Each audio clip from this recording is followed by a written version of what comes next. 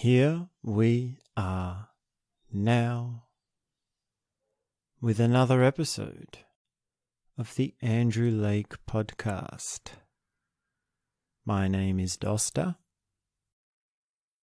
and today I would like to talk about heavy words.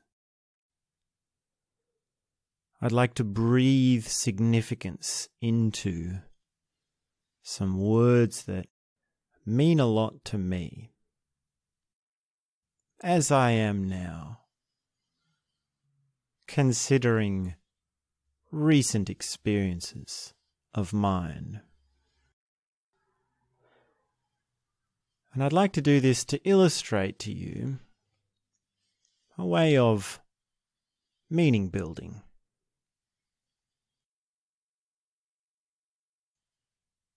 And before I actually get into the words themselves,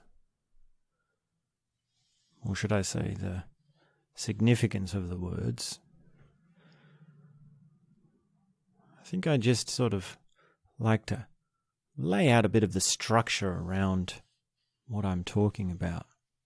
A little bit of the mechanics of meaning, the mechanics of experience, the mechanics of significance. And there's a curious thing in paradoxical being,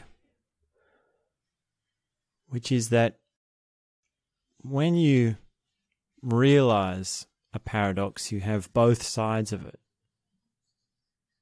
And I've mentioned this before, and how that applies to what we're talking about today is the meaning of words. And a paradoxical, fully realized experience of words has both extremes of meaning. And that means, on the one hand, words don't mean anything. Words are just blubbering sounds. Blubber, blubber, blubber, blubber, chatter, chatter, chatter, chatter. They're completely hollow, totally meaningless. And all words are such.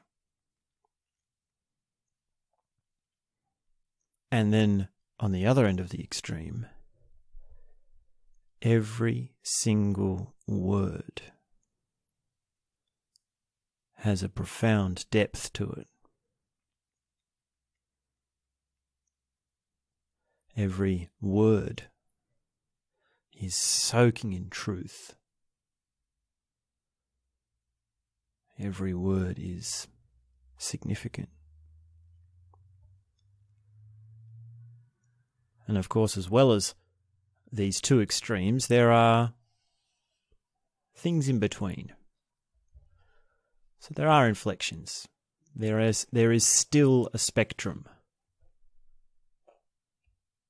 It's a paradox on a paradox, that things are polarized and also the spectrum remains. Which means that some words are sort of just still mundane. Some words are just whatever. Some words are boring. Some words are just meaningless in the normal sense, not in an existential sense or an absolute sense. And then there are still words that are very significant. And these words I am calling today the heavy words. And a heavy word is just the thing that you say that is most significant. A word that has an impact on you. And this spectrum, and also this polarization, occurs in each and every one of us, structurally, but the content is different for each of us. And what's most significant for me varies not only in the words and what the words represent, but also in intensity.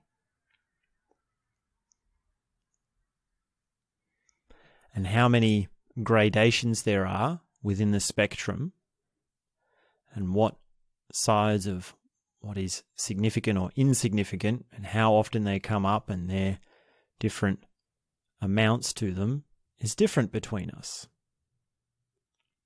Because we can always say, well, we both have gradations, but the question is, which gradations? Which scale? What kind of scale? How many increments? And incremental scales are not always even. And of course, in the world of describing parts of our lives, they're not even. They're very complex. They're very colourful.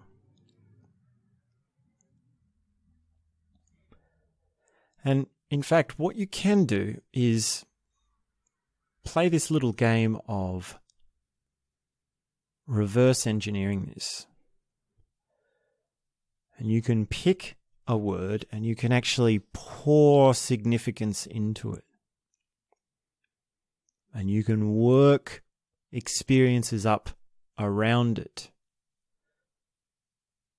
And you can make it your word to live by, your virtue to live by, or your focus of the month, the thing that you're working with currently. And this can increase your significance, the significance of that word to you. It can increase the meaning for you, and thus therefore increasing what's meaningful to you, and thus increasing meaning. And that's only really one way around it, because the other way around it is that you have meaningful experiences and you have the experiential side come first, and then later, afterwards, the word is put on top. And when I talk about heavy words, I mean the words that are associated with significant events to you, the powerful events of your life. They're not your everyday words. They're not your words that you use very often. And it might even be if you're aware of this and you're already in on this game and it's been happening and this makes sense to you, then that word becomes something of a trigger. When you hear that word, then it makes a little bit of the experiences surrounding it come up. And you're suddenly on edge. And this can't be the case with everyday words, because you hear them over and over again, and eventually they become mundane, they become normal, they just become passing words. And we all need a degree of that in our lives. We all have a degree of that in our lives.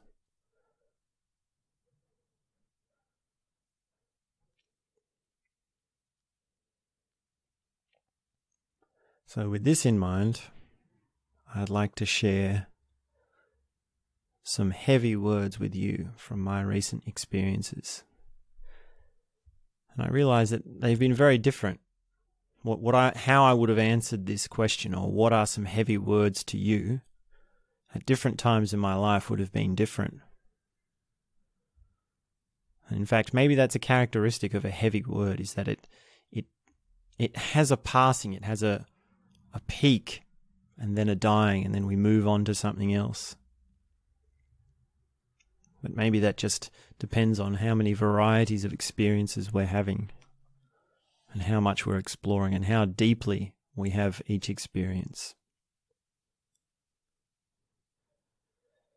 And it's not really advice. It's really, I don't think I can say, like the whole thing of reverse engineering this thing and working it into words and going around with different ideas of what a word is. It's sort of philosophical, and it can work to an extent, but really, if we were looking at this, we'd want to do both sides of this, working with the word and reverse engineering it, and also working with just experiential things.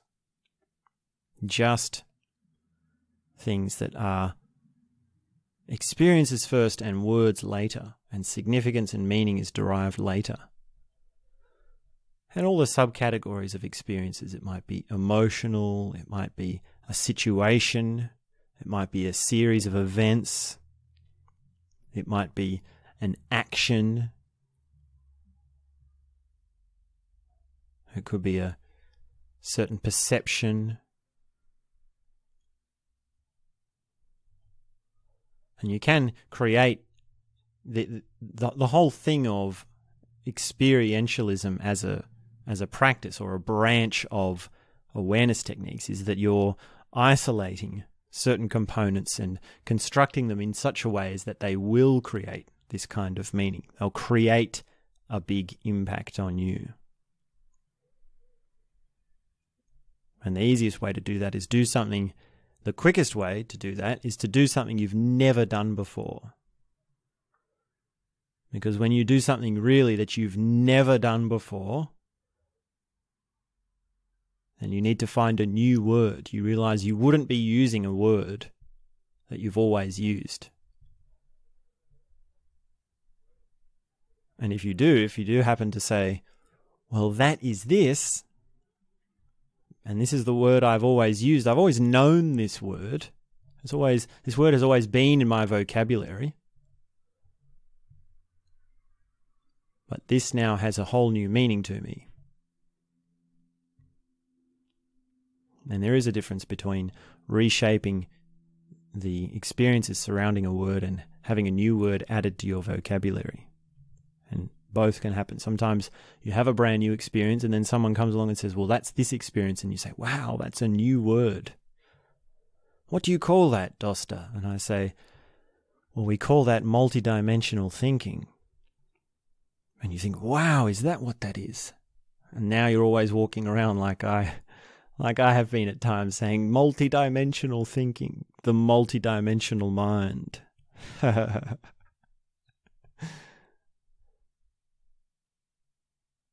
Don't walk around with it too long, because then it will pass into the mundane.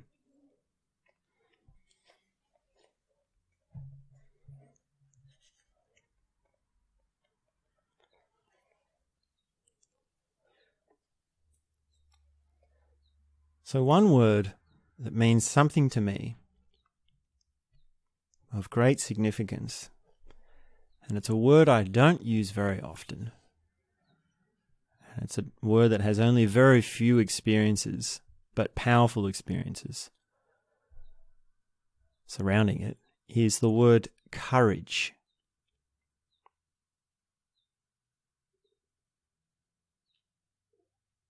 Now, what comes to mind when you think of courage?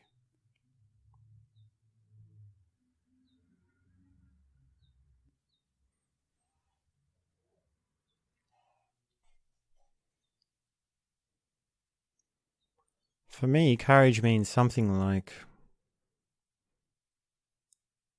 moving on and continuing a fight in the face of adversity.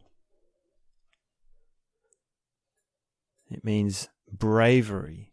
It means facing your fears. It means being in the midst of chaos and yet continuing. That old self-help cliche quote comes to mind. If you're in hell, keep going. Or, sorry, what is it? If you're going through hell, keep going. Have you heard that one before?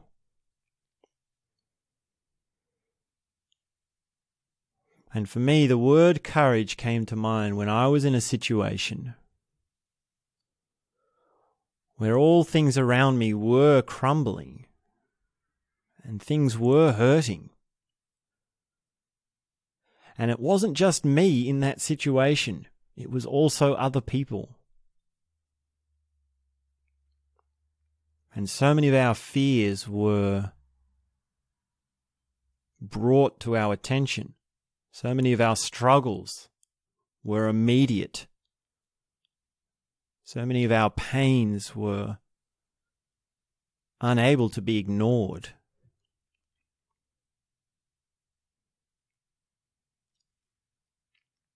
And in that moment, there was a moment of realizing that we are stepping up to something, almost like a duty, almost like a bold, heroic act. And courage is something is a quality we ascribe to heroes. Courageous acts. And a courageous act is very different to being a victim or being selfish or being fearful or being a coward. And really the opposite of courage is cowardice. To run away from the problems, to hide from the problems, to deny the fears, to hide.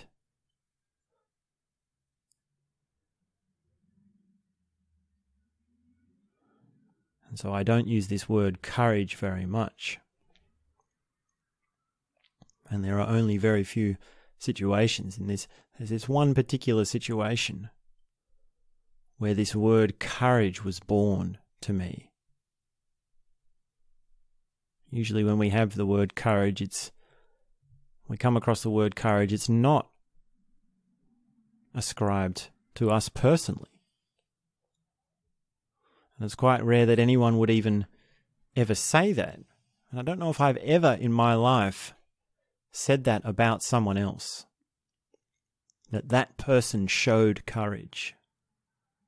That person has a lot of courage. Except, of course, in this one situation, which I have in mind, where we were in a group and we were in the war. We were in hell. And I mean metaphorically speaking, there wasn't an actual war. And in that moment, well, the word courage was born. And the word courage made sense. And it's often actually that we hear these words or we learn these words by hearing other people talk about them, hearing other people say them, or different stories, or we read them in books, and so on. And it's quite rare that we get the opportunity to see really the origin of a word. And this can be a deeper thing that we can reverse engineer. Now, what's the origin of a word experientially? You know, if you ask a linguist, what is the origin of the word? They'll say, well, it's part this Greek and part this Latin from this era, which means this, derivative from this. And that's not what I'm talking about. I'm not talking about intellectual linguistics. I'm talking about experiential. Now, when was the moment when someone was in a war, in the battlefield, and they saw their friend, they were fighting alongside their fellow army man, and they saw them do something that took courage? They saw them really show an act of courageousness, and they really were the hero of that war. And they came through, and they all then looked back and they started talking about what this man did, and they started asking themselves, now what's the word for that? And someone says, oh, the word for that is courage. And then they say, well, okay, let's use that word. And of course, that's not how language is born. This is a very crude way of talking about how language is born and how a language evolves. It's much more gradual than that. And there are a whole bunch of things that are factors to the birth of words and the growing of words. But still, in this story, there is something. There is an essence to the word courage where you can say deeply that yes, this word fits. Yes, this is the correct word for this situation.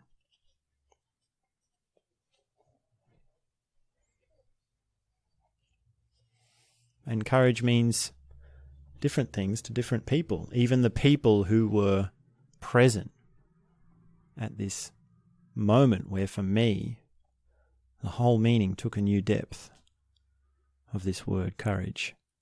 And in fact, someone, I don't want to share too much. I'd like to keep a bit of privacy here because this is very personal stuff. And this might be a bit of a tangent, but there is this thing hanging over me in this conversation, which is if I talk too much about these words, they will lose something. Now, I'm speaking a line, I'm walking a line here to impart something to you and to still preserve the purity of these words. So if you feel like I'm being mysterious, or you're feeling like just come out with it and say the story, Dosta, well, there's a reason I'm not. And I hope you can respect that. So with that in mind, I'll just say one more thing about the word courage, and that is that a person changed their name to mean courage.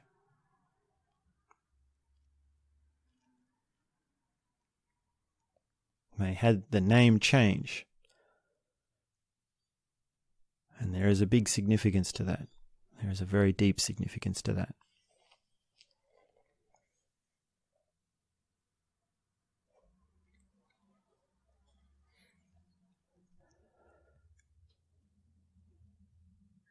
So another word, which means a lot to me, is this word fire. And I mean the emotional burn, the emotional fire, the fire within, of course.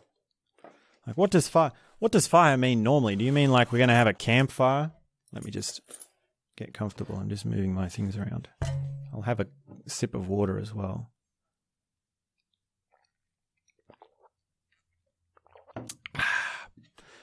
But what do you mean fire, Dosta? You mean we're sitting around having a fire or a bushfire? You come from Australia. Australia is famous for its bushfires. Why are you saying fire is a significant word? Did you know someone who was in a bushfire, Dosta? And I say, no, I mean someone who has fire. The fire within. Metaphorically. Raging, burning, heat, passion, drive, uncompromising, clenching fists, storm, these sorts of words, these sorts of feelings. That's what I mean. Determination. Determination is a good one. That's a kind of fire. And someone who has a deep fire is actually someone who's transmuted their anger into drive.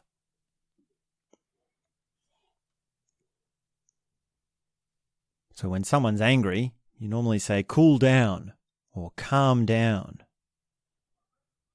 This sort of thing. And that's because they've got this fire within them. And if they're angry and they're using it in a non-constructive way, well, they haven't found the ability to transmute that energy within them into something positive. Anger is a misguided fire. It's a misguided energy. And there are people that use their anger for creative things and even for positive things. When someone really has a strong fire, they have a drive. Their actions are driven by emotions. And they can be very productive. They can be very hardworking. They can achieve a lot. They can build a lot. And the list goes on. And it's not that fire is like a fuel and we all have various amounts of it or not, and each of us have different amounts of how much we've developed it or made it aware to us or not. It's not so much that black and white. because everyone has their own quality of fire. You realize that flames have different colors. Flames have different temperatures, depending on what's burning, depending on what combustion is taking place. And in fact, the hottest flames, the hottest fire is invisible.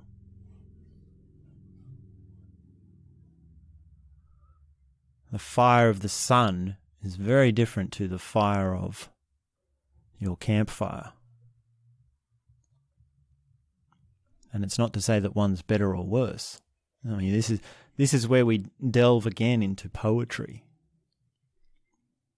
Because the fire of the suns, the fire of the stars, really is a raging fire. And yet to be sitting on a beach with the sound of the waves and the wind blowing in the night and the stars overhead, while a campfire burns with a dim glow of the embers, giving off a nice warmth, a comforting warmth. That's a different place to be. And who is it to say that one is better or worse? And I remind you again that we're here to embrace the full varieties of human experience.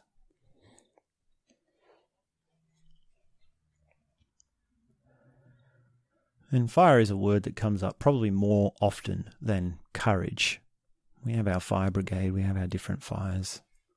You have your fire in your kitchen if you got a certain, whatever you use to do your cooking or whatever.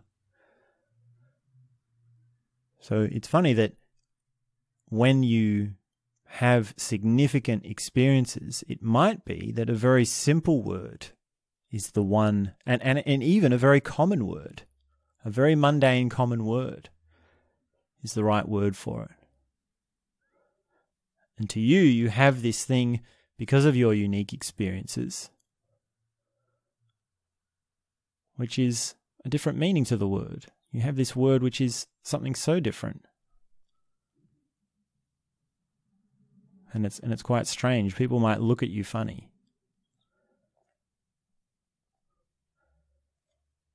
So fire is this inner fire. If you can, this is one, well, you can actually look out for. I think people more often understand that. Like, you can understand what emotional fire is. You can start to see it. And if you look around for it, then you can start to build a picture of it. But really, more closer to home, we would say, what's your fire? When you've really felt like you're on fire, like, damn, I was on fire, girl. Damn, you are on fire, girl. You are smoking hot, girl. When is that? When you're in your element. And if you can't think of any of those moments, well, think of when you've been angry. Have you ever been really angry? And it might be that both those things are missing. It might be that both of those things, you need both in order to build your own understanding, well, your own experiences around fire.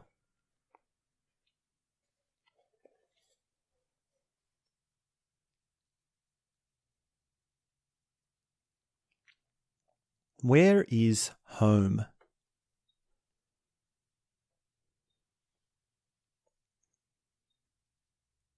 You realize this word home is much the same as this word fire, in the sense that it can be extremely significant and even existential. And yet it's still a mundane word, it's still a very plain word.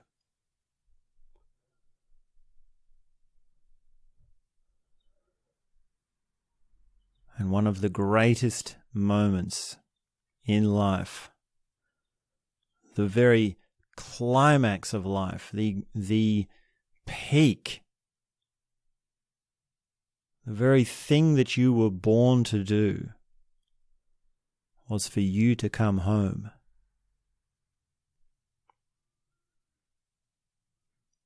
And when you come home, there will be a glorious celebration. We will be overflowing with joy. There will be ecstasy for everyone. Just complete rapture. We'll be smiling and dancing and cheering, and there'll be cake, and we can have a cup of tea, and there'll be music, and all sorts of things when you come home. And it might be, well, that's so far off and that's so outlandish. Dosta, obviously you're walking around with some wild notion of what home means. And what does it mean to you?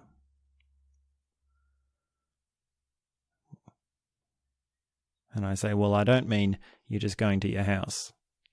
I don't mean you're just going back to your parents' home and that's home. Of course, I mean the existential home. And how you find that is by inquiring into it. What are the characteristics of home? Quite simply, what are the characteristics? Let's try and make this a little less metaphorical.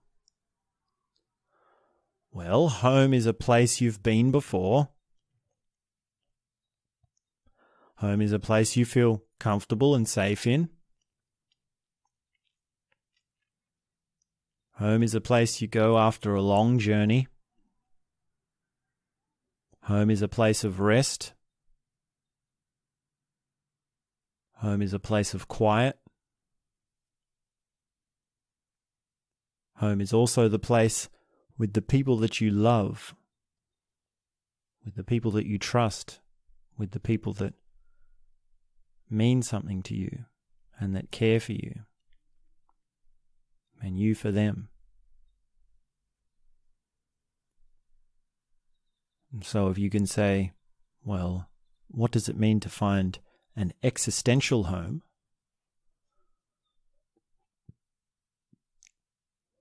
Well, can you come to reality after a long journey? Can you find reality as a place of rest?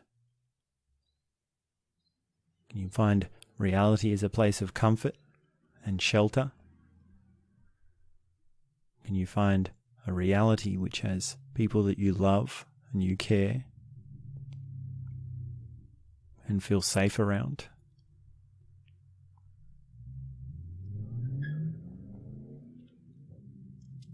And that inquiry simply is the line into where is home? Home is where the heart is the old cliche answer to that. Home is more than just a house, is another cliche catchphrase that goes along in this category. And those cliche answers, well, they are the actual answers to this question. They are the real answers. And it's really up to you to find out, well, where is my heart? If home is where the heart is, where is the heart? And you say, well, it's in my chest and I can put my hand on it now, and well, there it is. Boom, boom, boom. Just pat yourself on the chest. That's where home is. And that's the equivalent of saying, well, home is just up the street. I'll give you the address. Here's my house. Go say hello. Go and have a cup of tea with my parents. I don't know if I would want to have a cup of tea with your parents, to be honest. It could be a little bit awkward.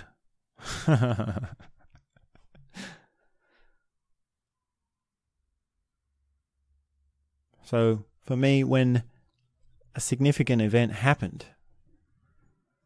then I said, well, that was like my coming home. And I've known people who've quite literally answered this question, where is home for you? And they've said, well, I'm always home. The world is my home. And of course, for that to be a conversation which has meaning, well, then there's got to be a trust between the two people having that conversation. Because it can be that you're actually just making small talk and you say, oh, where do you live? Where's your home? And then the other person is trying to be all mysterious and all profound. And they say, the whole world is my home. And you think, that's very good, but how am I going to visit you on Wednesday? But then there is an understanding between people, and you can go into meaningful conversations. And it doesn't have to be like this conversation here, where we're having very long-winded philosophical discussions which go through all different permutations and multiple definitions. It might just be a very short conversation where there is a deep connection and a meaningful understanding between the two people. And they say, one says to the other, where is home? And that other person says, more and more each day, I'm feeling like this whole world is my home. And the profundity is understood. The profundity is conveyed.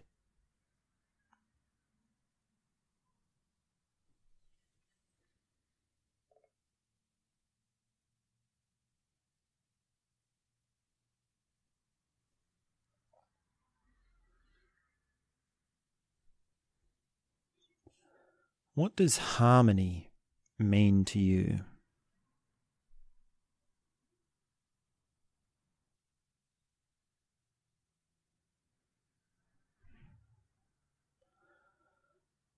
And this is one of those musical terms, and really all musical terms. Like if we take the components of music, like rhythm, timbre, harmony, tone, structure, instrumentation, and so on, so forth,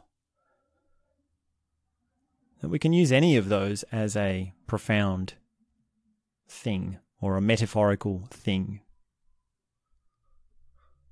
But really, recently I've liked this word harmony, particularly when we're talking about the body, when we're talking about the physical body, and we can actually also talk about the emotional body and the energetic body. Harmony still applies to those as well. But like if we just stick with the physical body, then there's a harmony that can be achieved in the physical body. And what does that mean? Well, quite literally, harmony is multiple parts working together in a way that is pleasing. Now in music, if you have one note, and that's a single note, it's just by itself.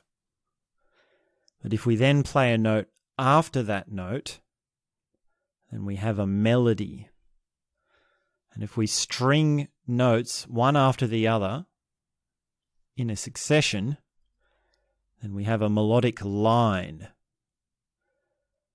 And harmony comes into it when we add another note at the same time as any of these notes in this melodic line. And then we can add another note to another note. And we have not just one string of a melody, one line of a melody, but two lines of a melody. And then we can add another line, and we can have three lines. And we can say, well, they're voices. These are the voices of the choir. Or this is the instrumentation. One can be a trumpet, one can be a trombone, one can be a saxophone. And this is harmony. And how harmonious it is how it feels to have these notes flow along.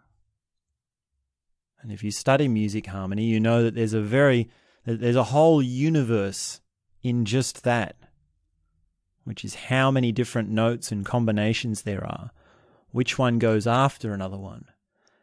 And there are principles such as tension and release.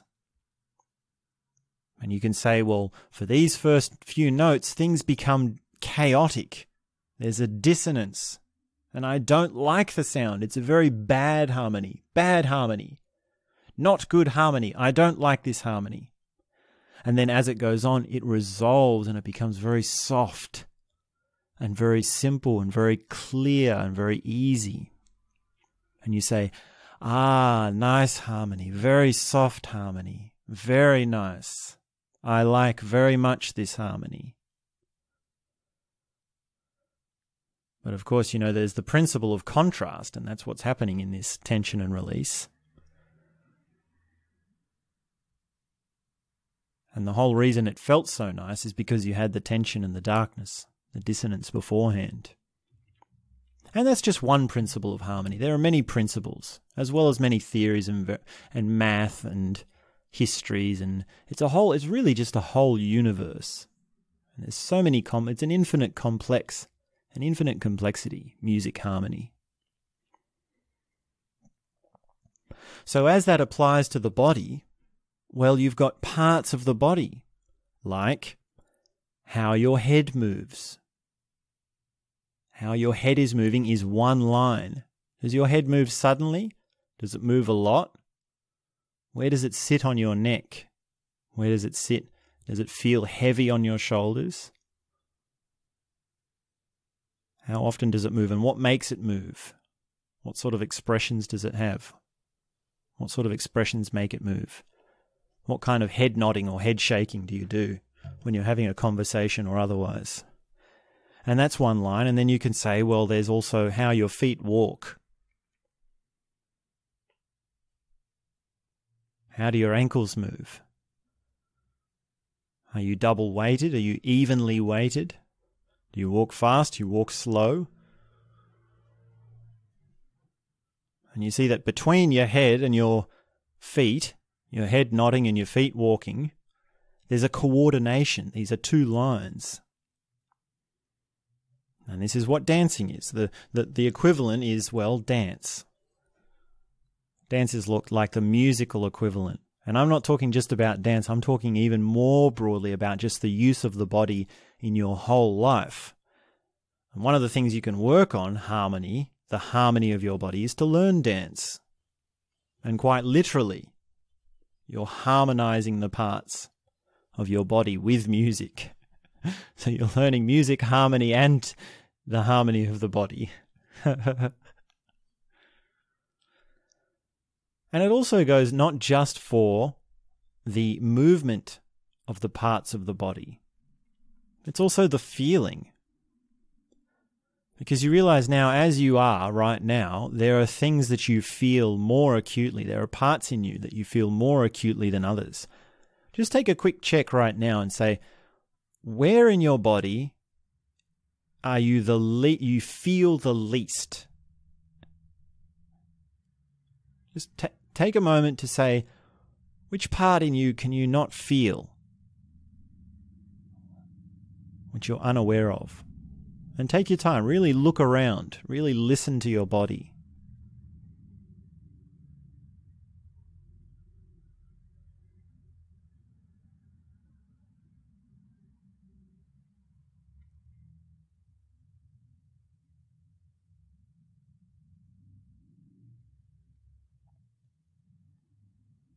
And you can contrast that bit, which is hard to notice, with the bit that is the most prominent. So if you have a twinge in your neck, or you have an injury or something, then that most likely would be the most prominent experience of your body at the moment. And then there's also the most sensitive parts, so your mouth and your fingertips. They might be the most prominent. And between these two, there's a harmony, there's a coordination of what you feel the most and what you don't feel. Your awareness and your unawareness, or your acute and your obtuse. And you can work with harmonizing those. And you can polarize them. You can even them out, and you can learn to you can coordinate them by making them all the same. And coordination doesn't just mean oneness.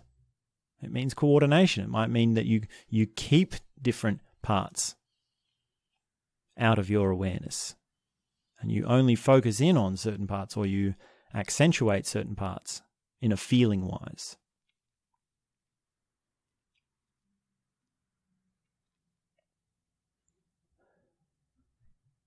And there are many examples. The body is as rich as music harmony, in that there are many principles and there are also many components and there are also many theories and practices that you can do to create harmony in it. So body harmony and music harmony share a direct correlation. And then there's also harmony as applied to life. Really this word harmony can be applied to so many things. So it's not perhaps quite like the word fire or the word courage, which is quite rare, and fire, which has its own definition or its unique definition surrounding experiences. And harmony is more like it can be, I guess, a psychological principle or a driving principle behind your practices or the sort of things you want to do. And if you say, well, listening to you speak, I believe that harmony is a good thing and I want to get involved in that, so I'm going to learn music harmony. Or I'm going to learn to dance. I'm going to learn some dance classes. I'm going to do some dance classes. And dance is just one example. And we've talked so much about the body and how to harmonize it, so I won't spend too much time on it.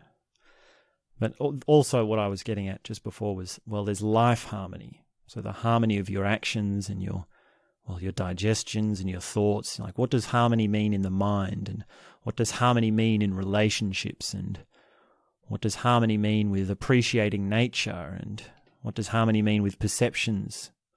What does harmony mean with emotions? And continue the list. The list goes on.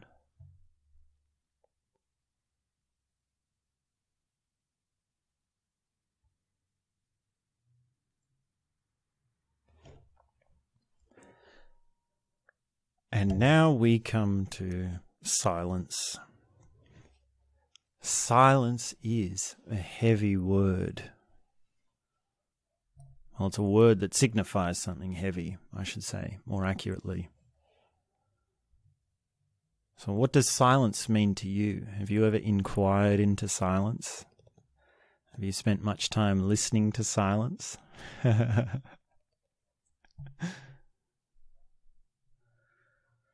And really, the deepest realization I have, I'll just share it quickly with you now, is that the whole world is in silence.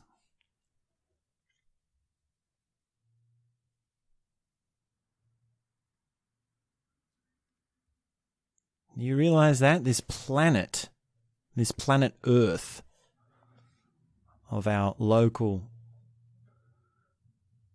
solar system Milky Way is floating in silence.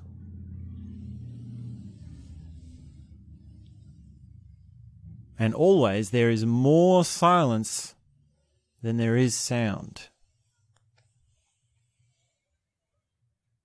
Even in the most noisy situations, there is always silence wherever you go. Because silence is the context. And noise, sound, is the content. So if only we could ever always hear the silence of every situation. And that's something I've been working with. And I don't want to say too much about it because, well, like I've said, it's personal. And I'm by no means saying I've gone all the way. Silence is a journey. Silence is something you not only inquire into and remind yourself of, but it's a experiential thing that you build up within yourself. And it's between your relationship. It's in your relationship between you and life. And just try and wrap your head around that the whole world is in silence.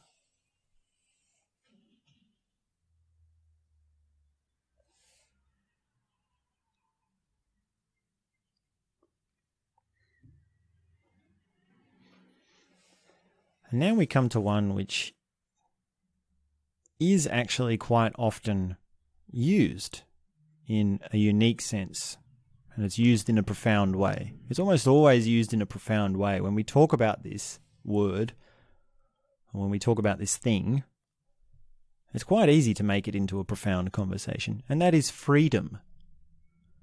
And this is something that all the sages and speakers talk about, the spiritual gurus talk about, is that they're fighting for mankind's freedom. This is something quite famously Krishnamurti said when someone asked him what he was doing. He said, well, he didn't say he was fighting, and I don't know the exact quote, but in essence, what he was saying is he's working for the freedom of humanity. And freedom really is, it's one of those things that's so far off, it's so far removed from just our daily life, because we think, okay, I read this book by Krishnamurti, and, well, he's obviously some sort of genius guru or big thinker or big mind or enlightened guy, and, okay, well, I have to get my routine, I have to go to the shops, I have to find out how to get a job, how to get some money, and I have just my day-to-day petty sort of, well, not petty, but they're just day-to-day mundane things that I'm working on. And you think, well, how is that connected to freedom? If I really just had a good job with good pay, then I'd be free. I'd be financially free. Yes, financial freedom. That's what I need. But really, of course, he was talking about something much deeper than that. He was talking about an absolute freedom, an existential freedom. And we can turn freedom into a whole bunch of psychological nuances and do philosophical hair splitting on it. We can say freedom of thought, freedom of speech, freedom of location, freedom of ability, freedom of feelings, freedom of imagination, freedom of relationships, free sex, free happiness, free grace, free salvation, free fulfillment, freedom to do and be whatever you want to be, and so on and so forth. And then really we can come along and say, well, there's got to be an ultimate freedom, right? The freedom of knowing yourself, the freedom of existence, the freedom of realizing God. So even in this category of ultimate freedom, we can do philosophical hair splitting. Sometimes I wonder if that's just a habit, this philosophical hair splitting that I do. And, well, it's just a matter of filling out the ideas. I'm just trying to illustrate the ideas by fluffing it out. And freedom of autonomy or freedom of awareness, well, that's a big one, isn't it? Those are two things that even within those, like, well, how do we define this freedom of awareness? Well, it might be intensity, it might be varieties, it might be perception, it might be memory, it might be self-realization, it might be insight. And if we do the same with freedom of autonomy, well, we can say that you can make your own decisions, you can do what you want, you can choose your own actions, you can move your body how you want. Can you change the temperature of your body? Can you change the strength and endurance of your body? Can you change the ability of your body? And so on. So within freedom, there's a lot. And for me, freedom is a heavy word, but very much not like courage or fire or home or harmony, in that I don't have powerful experiences around it that's driving my appreciation and the significance of it for me. It's still more intellectual, and it's still more of something that I wish I would hold up my own reverence towards it more, or my own sincerity, I should say, towards it. So freedom is one that, well, I don't really have a story or a personal moment where that came up for me. And yet still, I guess this means that we're both in the same boat on this, is that we're sort of reverse engineering this word and saying, okay, we know that Krishnamurti talked about it and we can do these philosophical complexities to it, but in essence, what we really want to say is just keep that as a sort of true north, or something to work with, something to work towards. And really consider what that means. Consider how that can affect our choices in what to do or where to go or what we're paying attention to. And if we are caught up in with, well, I need a job, I need to get groceries, I need to get some money, I need to do my day-to-day thing, then, well, let's just remember freedom, and then maybe that will factor into how much weight we give to the mundane things.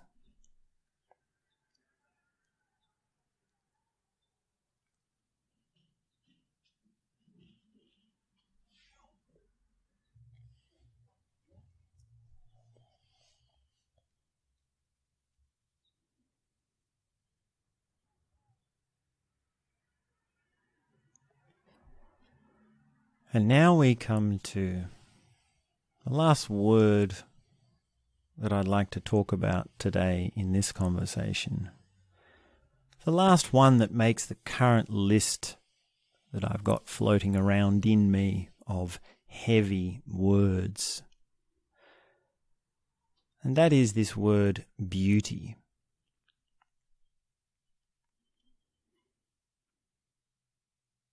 And beauty is, well, you say beauty is in the eye of the beholder. Beauty is relative. And my answer to that has been, well, actually, you only say beauty is relative up until the point where you've experienced the most beautiful thing that life has to offer. And then you say, well, that is the most beautiful thing. And you can still maintain that, well, maybe it's different for someone else. But I choose to say that this is the most beautiful thing. This is the absolute beauty. And your experience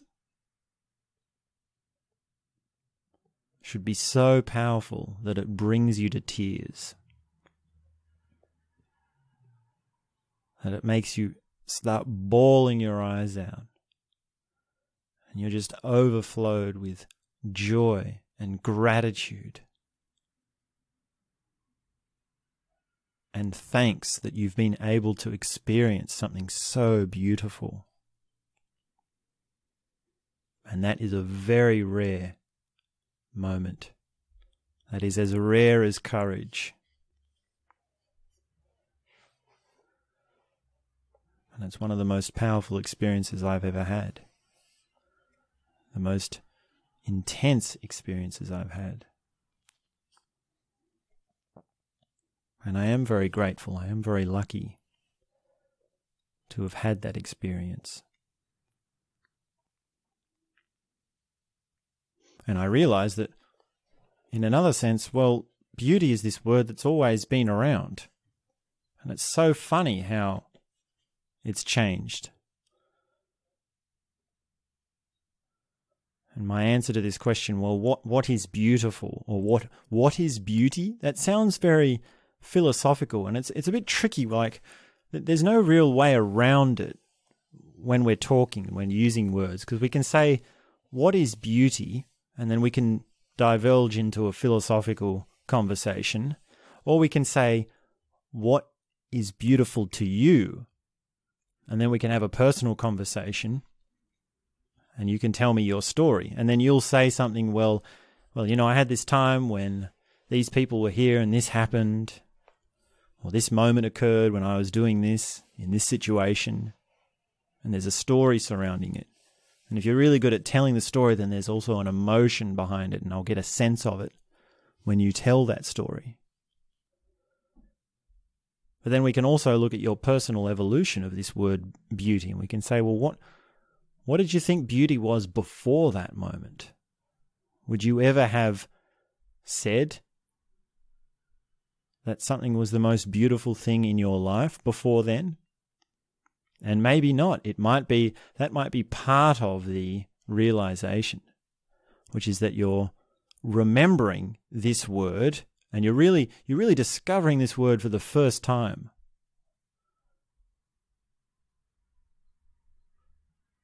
And you have something so shocking and so profound that you say, wow, yes, now this is the word I want to use, beauty.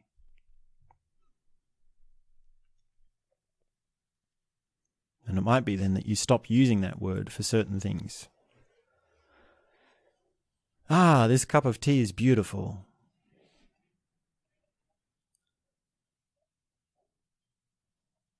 And you say, well, no, that doesn't quite fit anymore. I don't really want to say that for my cup of tea.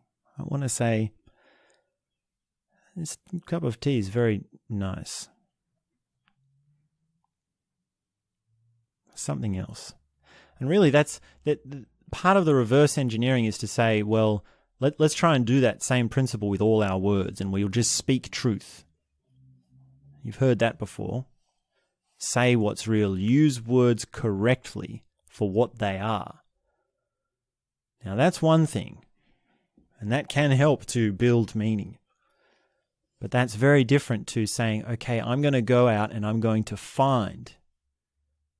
I'm going to make beauty a thing it's a treasure that I'm looking for. I'm going to find an experience which really fits this word beauty. And I'm going to keep searching and building and working and whatever it takes until I really know beyond a shadow of a doubt that this is beauty. This is the most beautiful thing in the world. And that's very different to just walking around and saying, well, I just won't use the word beauty until I really find something that's truly beautiful. And I'll stop saying that my cups of tea are beautiful. Because in that scenario, you might not ever find the most beautiful thing. It might not stumble upon its way.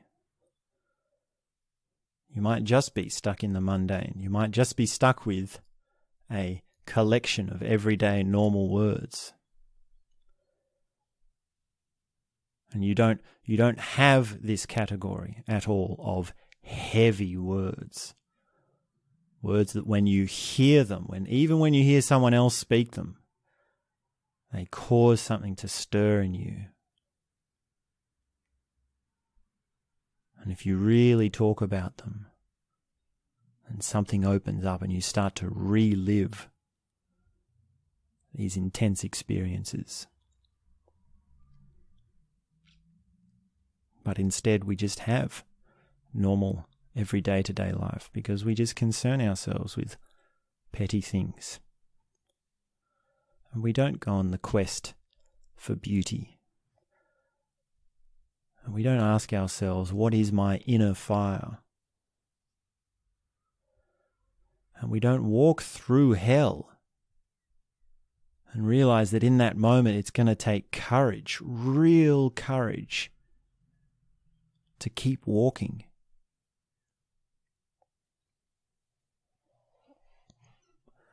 And it's a bit of a leap to hear something like harmony, music harmony, and to learn music harmony, and to apply that to life and to existence. And it's quite possible to be very good at music harmony. Brilliant, even a genius. You can be a genius at music harmony, and yet never have made the connection that you need harmony within your body, your mind, your soul, your emotions, your being, your life and existence.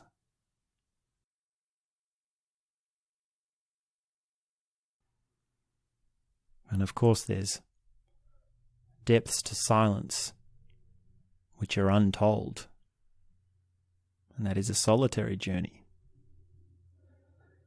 And when it comes to freedom, well, you and me are probably in the same boat. Maybe you've gone further on the journey towards freedom than me. I have inner freedoms. I have freedom of imagination.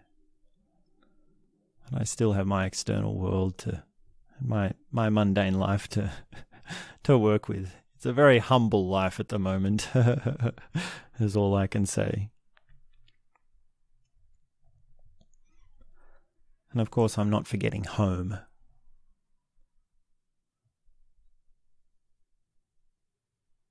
And just remember that if you keep it in mind and you go on the journey, there will be a point in life where you come home. And once you know where home is, you'll always know where it is.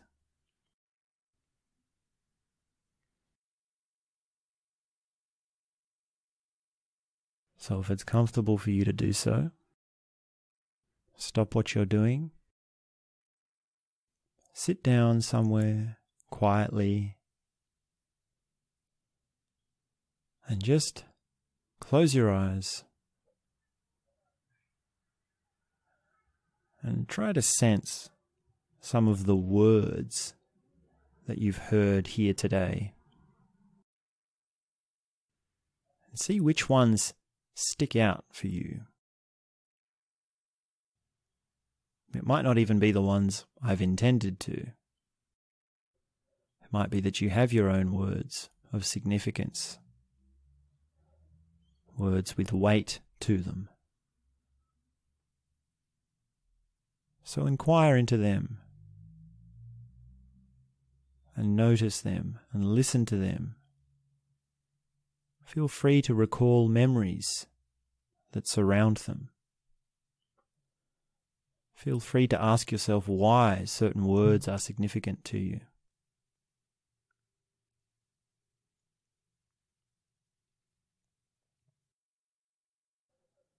And just sit quietly for a few minutes. And that's all I have to say for now.